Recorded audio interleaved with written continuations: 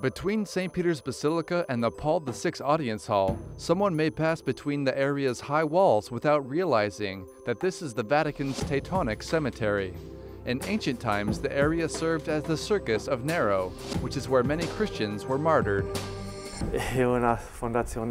Its foundation is historic, from the time of Charlemagne. It was about the year 799, now over 1,000 years ago.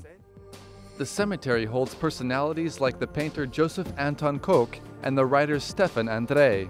The privilege of being buried here is reserved for members of the Confraternity of Our Lady of the German Cemetery, which includes members of religious houses of German origin and residents of German houses in Rome, such as the Santa Maria dell'Anima. Benedict XVI is the most well-known member of the Confraternity. Yes, he is a member, and before he was elected Pope, he celebrated Mass every morning at 7 a.m. with our community.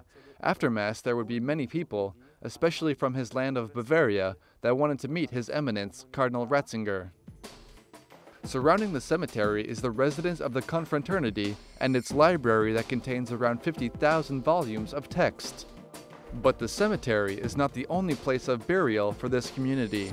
Inside the Church of Our Lady of the German Cemetery, in the Swiss chapel are the tombs of many men from the Swiss Guard who died during the sack of Rome in 1527. This place is very important to the pilgrims, to be below the shadow of St. Peter's Basilica, near the tomb of the Apostle.